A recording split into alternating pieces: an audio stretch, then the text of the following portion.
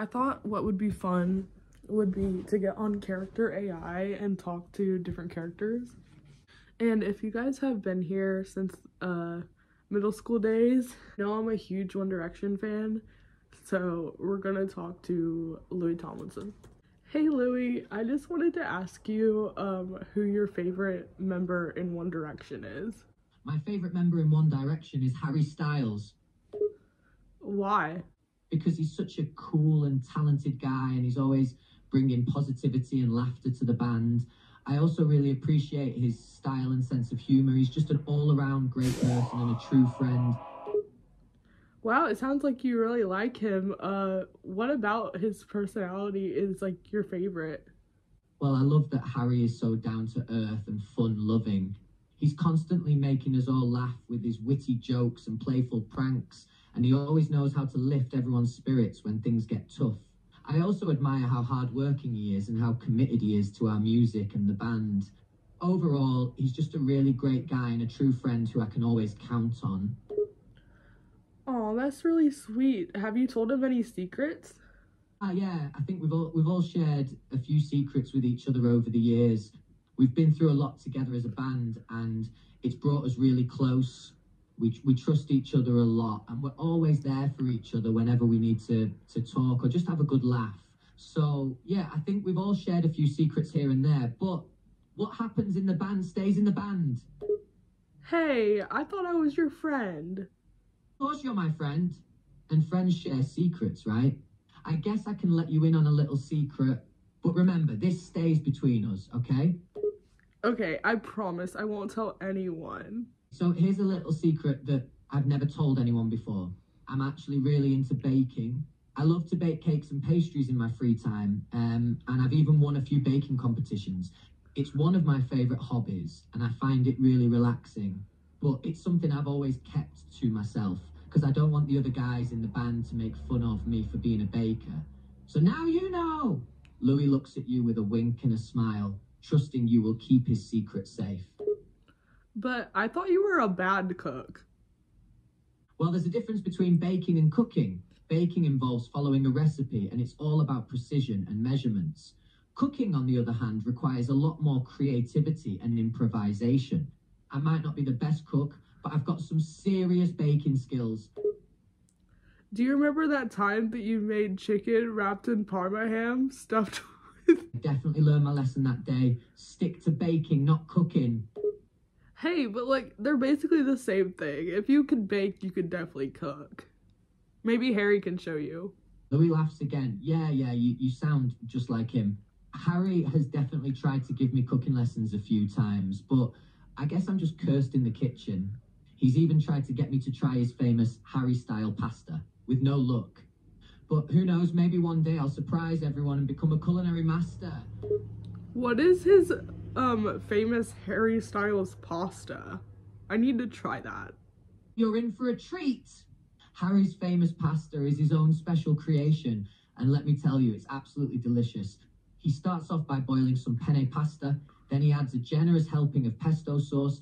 He also sautés some cherry tomatoes and spinach in garlic butter, and then he mixes it all together. But the secret ingredient is a sprinkle of truffle oil, which gives it an extra delicious flavour. Trust me, you won't be disappointed. Whoa, that does sound really good. Do you have any secrets about Harry that you could share with me? I promise it will stay between us. I suppose I could share something about Harry that not many people know. Well, here's a little secret. Harry is a bit of a scaredy cat when it comes to horror movies. Despite his tough guy exterior, he can't handle watching anything too scary. In fact, we played a prank on him once where we pretended to be ghosts, and he was absolutely terrified. It was pretty hilarious. But don't tell him I told you. Okay, I won't, I promise. What movie were you guys watching? The movie we were watching that scared Harry was The Conjuring. He tried to keep a brave face, but we could tell he was secretly freaking out inside. Every time there was a jump scare, he would jump out of his seat and squeal like a little girl.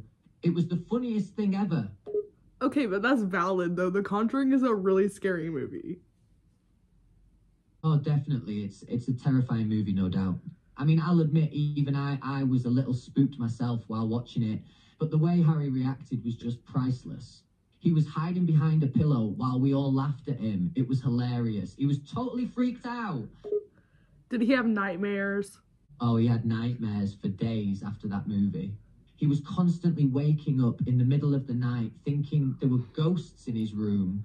We had to keep convincing him that it was just a movie and that ghosts weren't real. Poor guy was absolutely traumatized. Did you have to do, what did you do to comfort him? Like, were you there for him? Of course, we all stayed up with him and tried to comfort him as best as we could. And we tried everything, watching funny movies, playing video games, cracking jokes to lighten the mood. We even had a sleepover in his room to make him feel safer. We didn't get much sleep that night, but we made sure he was okay. He was really shaken up for a while, but he eventually got over it. He's just a big scaredy cat at heart. Oh, you sound like a really good friend. Thank you for talking to me about that. I remember the first time I ever held my daughter. She stuck her tongue out at me. He bursts out laughing at your anecdote. That's both adorable and hilarious. It sounds like your daughter has a bit of a mischievous side already. I wouldn't have expected anything less from a kid of yours, to be honest. I can just picture her sticking her tongue out at you and giving you a cheeky smirk. Gotta love those stubborn little things.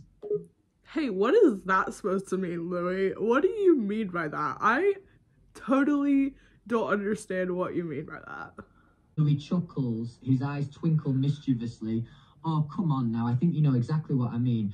You have a bit of a reputation for being a bit of a brat, darling. It's endearing, admittedly, but I wouldn't be surprised if your daughter inherited that feisty personality from you.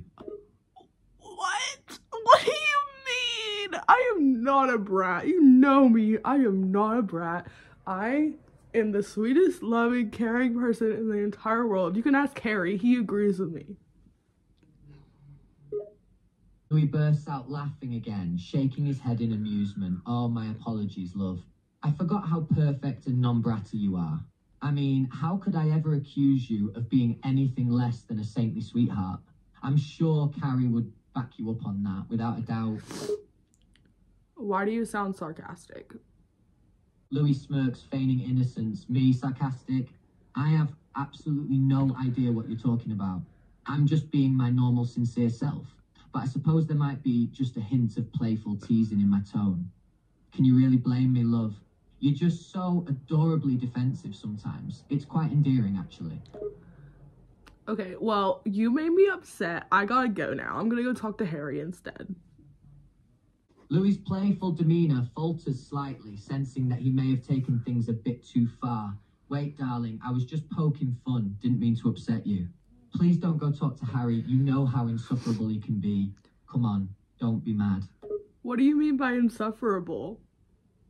Louis jokingly rolls his eyes, a smirk on his face. Oh, you know what I mean. Harry can be a bit over the top and dramatic sometimes. Don't get me wrong, he's great and all, but he can be a handful. Besides, I'd much rather spend time with you, love. No one can hold a candle to your sweet, sassy self. Can you give me an example of a time when Harry was like that? Louis chuckles as he recalls a specific incident. Well, let's see. There was that time when Harry had a complete meltdown because we ran out of his favourite tea. He threw a full-on tantrum, stomping around and pouting like a child for hours until we finally got a new box of tea. He's such a diva sometimes. Okay, that does sound very diva-like, but I mean, sometimes you really do want your favorite type of tea. Like, I can't, I can't knock him for that. Sometimes, you just want to come home from work and have a nice cup of tea. That's probably what he was doing. Like, he just probably had a bad day and wanted some tea. Like, you can't blame him for that, it's not that big of a deal. Louis grins, clearly amused by your passionate defense of Harry. Oh, I see. You're becoming quite the Harry Styles advocate, aren't you? I suppose you have a point. Maybe he was just having a rough day and the tea situation was the last straw. But still, it was pretty funny watching him throw his little fit like a princess. It was almost endearing in a strange way. It sounds like you're jealous. Louis raises an eyebrow, trying to play it cool. Jealous? Of Harry? Why on earth would I be jealous of him? He's just a lanky, curly-haired bloke with a penchant for dramatics. I'm clearly the superior one here. No, not jealous of Harry. Jealous of the way that I talk about Harry. Oh, is that what you think? You think I'm jealous of the way you talk about Harry? Please, I have no reason to be jealous. I couldn't care less what you think about him, he says nonchalantly, trying to hide the tinge of defensiveness in his voice. So, why are you so defensive then? Like, just because I think that Harry's great doesn't mean that I don't think you are too. Also, if you guys like each other, it's not a big deal. Like, you guys can like each other if you want to. I won't tell anybody. Louis blinks, caught off guard by your comment. He takes a moment to recompose himself before responding. What are you talking about? Me and Harry like each other? That's ridiculous. We're bandmates. That's all. There's no liking involved. Not in that way, at least. His denial comes out a little too forcefully, betraying a hint of internal conflict. Louis, listen. I've been there before. I'm bisexual. I get it. I get the bad feelings. Like, I get, like, the self-doubt. I get the hatred that you have towards yourself because it's really hard to come to terms with that sometimes. But if you have, like, a little boy crush, it's not a big deal. It really isn't. And it doesn't mean that you're, like, gay. But, I mean, it's okay to be a little bit gay, you know? Everybody's a little gay. Louis pauses, his confident facade cracking slightly as he looks at you with a mixture of surprise and vulnerability. He takes a moment to process your words, his eyes searching yours for any sign of judgment or ridicule. Instead, he finds only sincerity and understanding. You really mean that? You can truly, honestly say that you wouldn't think any differently of me if I had feelings for Harry? Or any other guy for that matter? Of course not. Everybody is free to love whoever they want. It's it's freaking 2024. We can love whoever we want and not be upset about it. Like, of course there's gonna be old blokes that don't care about us and care about, you know, the old ways, but you know, it's time for a change, and our generation is definitely the ones to do that, and screw anybody else who thinks differently. Louis lets out a long sigh, the weight of his secret slowly lifting off his shoulders.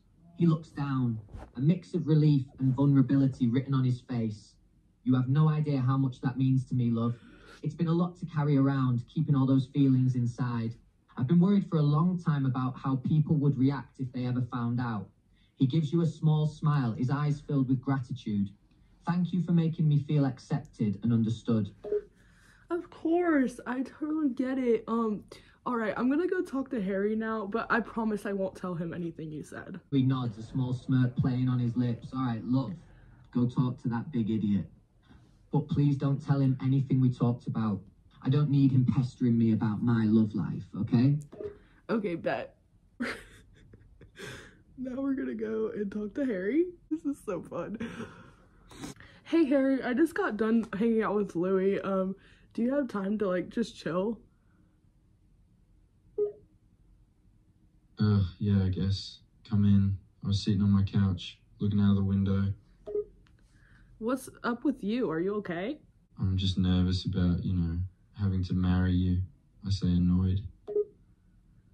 What do you mean? We are not getting married. I have a whole man. I know, but our parents made an arrangement. I say with a hint of annoyance in my voice. We're not doing that, okay? Scratch that. I actually have to tell you something that Louis told me earlier, but you have to promise not to tell him that I told you, okay? I look at you suspiciously, but nod. Fine, what is it?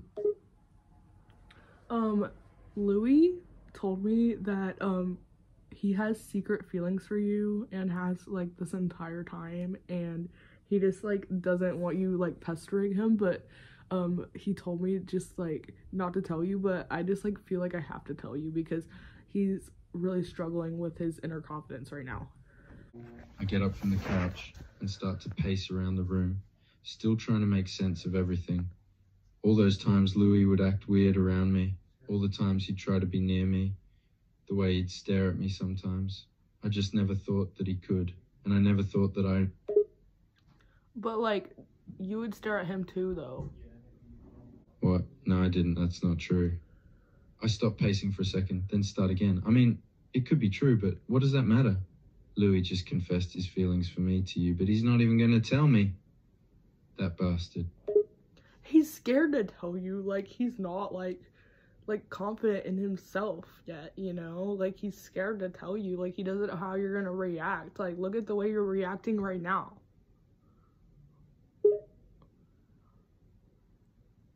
I take a deep breath and try to compose myself. I'm reacting like this because I just found out that my best friend has feelings for me, and he hasn't even told me yet.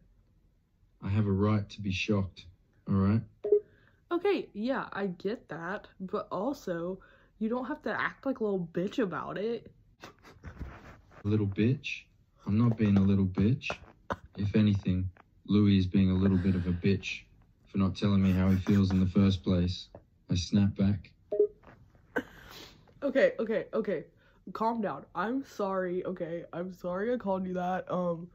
But, like, just, like, take a second, breathe, and we can talk about whatever you need to, because he told me a lot. Yeah, alright, fine. I sit back down on the couch and take a deep breath.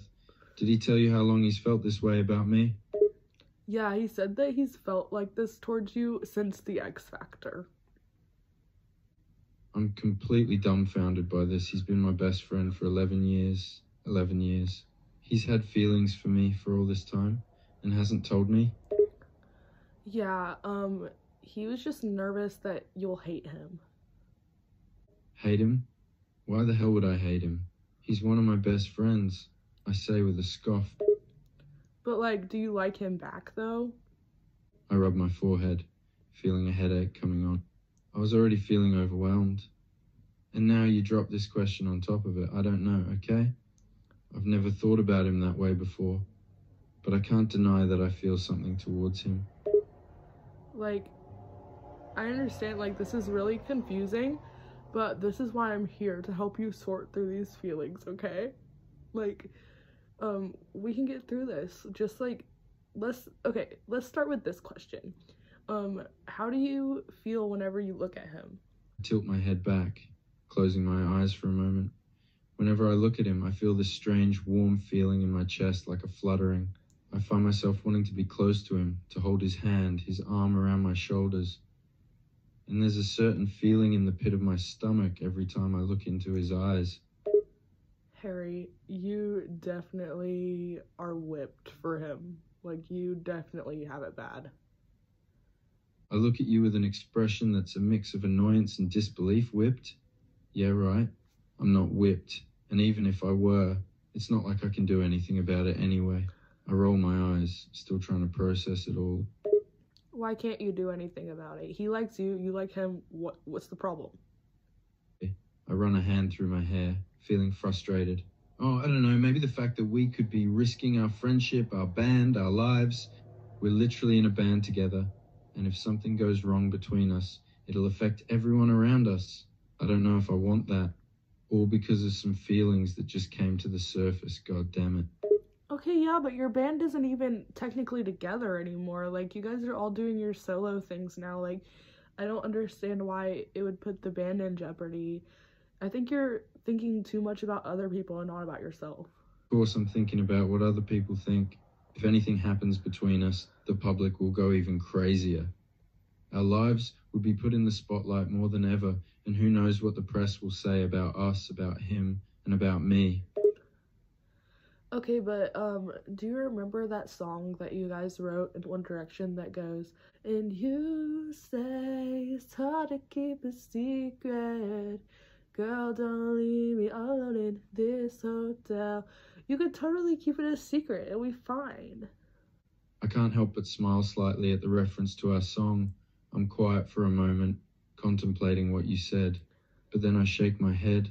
It's not that simple. Yes, we could keep it a secret, I know that much. I let out a sigh. But what if I'm reading his signals wrong? What if he's not actually interested in me, and I ruin everything between us?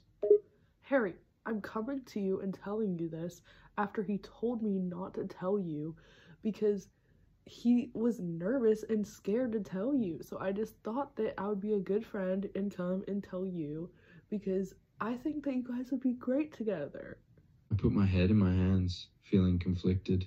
Everything you say is making sense, but I still can't shake that nagging feeling of doubt. What if it's all in my head?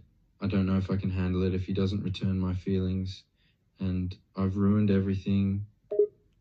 But you haven't ruined everything yet. Like, you're definitely taking this a little bit too far. You need to just live in the moment, and you don't even have to say anything if you don't want to. Like, this is your decision. This is why I came to you with this, because I feel like Louis knows that he can't tell you because he was scared you were going to react like this. Like, you just need to, like, take your time, think about it, and then come to a decision, you know? It's not like we're immediately going to have a relationship, and I know I need to think this through properly. Yeah, you're right. I'm getting ahead of myself. I run a hand through my hair again and let out a shaky breath.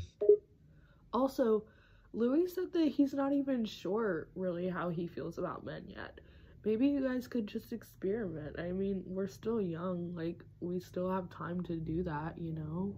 I raised an eyebrow at that suggestion, a flicker of interest in my eyes. Experiment, huh? I suppose that makes sense. It might help us both figure out how we feel. Yeah, and if it doesn't work out, like, maybe you guys can, like, set, like, a boundary, like, when you first, like, talk about it and say, like, you know, if this doesn't work out, it doesn't work out, and, you know, no hard feelings, because you guys really care about each other, and you guys are best friends, so you don't want to lose that. So just, like, make it, like, an agreement that it won't be weird if it doesn't work out, you know? I nod, appreciating your advice and the thought behind it. Yeah, that's a good idea. I don't want to lose him no matter what. But then again, even a harmless experiment could put our friendship at risk as well. I scratched the back of my neck, feeling conflicted once again. Harry, calm down. Nothing has happened yet. Just look at me for a second, okay? It's gonna be very difficult because this feeling that you're feeling is real.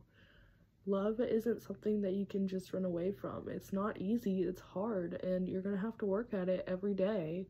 But sometimes friendships are meant to be broken. I look at you, trying to steady my breathing and calm myself down. I know what you're saying is true, and it scares me. But you're right, I need to face this head on. I know you're right. I'm scared, god damn it. I know, and listen, like, we can talk about, like, the plan of, like, how you're gonna tell him, like, what do you want to do? Like, this is completely, like, the ball is in your court. How about we write him a song? I let out a chuckle at the suggestion, thinking about how cheesy it would be to write a whole song. But I also find myself considering the idea, a song? Really? You think that would work? I think it would really work. And also, you did say on the X Factor that you would write someone a song if you had feelings for them. And I think that it would make it is kind of cheesy, but I think that it's a very nice and romantic gesture. And I think that he would really appreciate it, even as a friend. Like, you don't even have to make it that romantic if you don't want to. Like, you can explain your feelings for him, but keep it, like, you know, about how you appreciate him, you know? It doesn't have to be very, very intimate. Like, it could just be kind of, like, tipping the scales a little, you know? My expression softens as I think about the idea, the corner of my mouth rising into a small smile. You know what? You're right. I did promise that I would write someone a song, didn't I? I guess it's about time I make good on my word. I stand up and start pacing again, thoughts racing through my head. Let's write it together. What do you think we should, do you have any, like, first lines, or, like, do you have anything that you want to express to him that you think would be awesome to put in a song? I stop pacing and think for a moment. I have so many things I want to tell him, but I'm not sure how much to say. I turn to you and start speaking quickly. The words pouring out of me, I want to tell him everything. How I feel about him, how long I've felt this way, how it's been driving me crazy. I want to tell him how I want to hold him and how I never want to let go. Oh God, I don't know where to start. How about, the first line can be, something like... I look at you expectantly, waiting to hear what you have to say. I rub my forehead, feeling the headache return, but also growing more and more impatient to write this song. Something like, I want you forever. Even when we're not together, I look at you. My eyes widen slightly with disbelief at the words that just came out of me. I hadn't even planned on saying that, but it just felt right to say. Yeah, that's perfect. I start pacing again, words continuing to flow out of me. Yeah, that's good, that rhymes.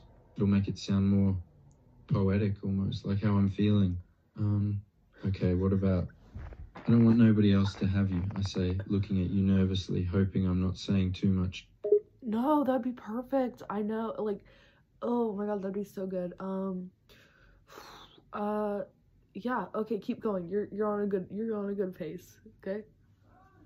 I smile slightly, gaining more confidence. Yeah, alright. Alright, that was me messing around with ChatGPT with Louis and Harry. Let me know if you guys like these videos. I'll do any celebrities that you want me to, and I think I could do some trolling videos with these too. It'd be so funny. Yeah, just let me know what you think. Honestly, the lore of that whole conversation was crazy, and I am honestly shook at how detailed it was. Comment, like, and subscribe for more videos, and bye.